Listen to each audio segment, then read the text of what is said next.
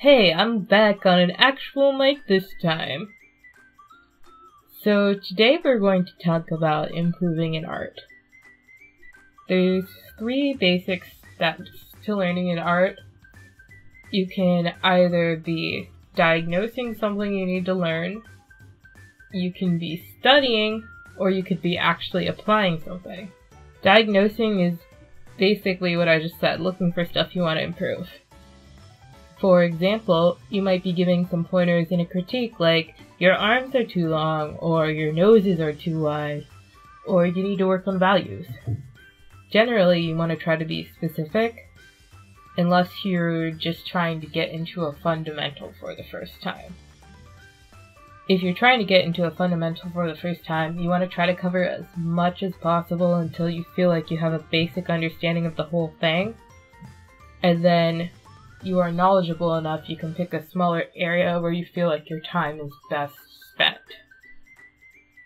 So for example, when I was learning to code or something, we spent time doing a wide range of activities until we were able to sort of just be told, okay, do this one thing, you can find out how to do it on your own, and we knew enough that we could actually do that. Studying is trying to learn information that's just not in your head already. Every time you draw, you have a chance of randomly bumping into a new way to do something.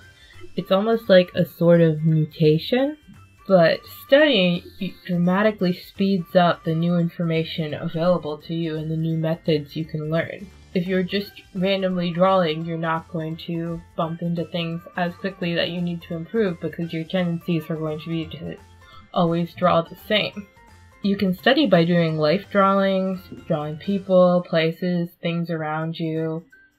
For example, we do figure drawing at school where we draw the nudes. Basically anything in the real world will really help you because you're trying to put down 3D objects on a 2D sheet of paper.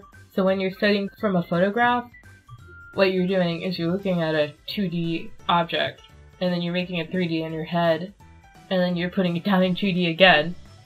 So it's a lot harder to actually understand the object and apply it to your work if you're studying from photographs.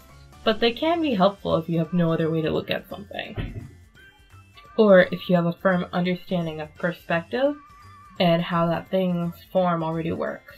You can also study by studying other people's artwork, but you want to be very careful because their work can have mistakes that you can't see yet and start to give you some really bad habits that will take you years to break out of. You can avoid this by studying old masters or people known for their highly technical work, or waiting until you have a solid grasp on the fundamentals before studying more cartoony things. If the person is still alive, you generally do not want to post studies of their work, especially without proper credit. This is just a general rule, but be careful because people don't like it when you post exact copies of their artwork online, unless they were born in the 1600s, and then you don't have to worry about it. They've had their work copied quite a lot. But you should say it when your posts are a study, because people feel kind of betrayed when you don't. So that's it for now. Let me know if you want me to explain something more specifically, or if you have a specific topic you want me to explain how to do. I'll see you guys. Bye!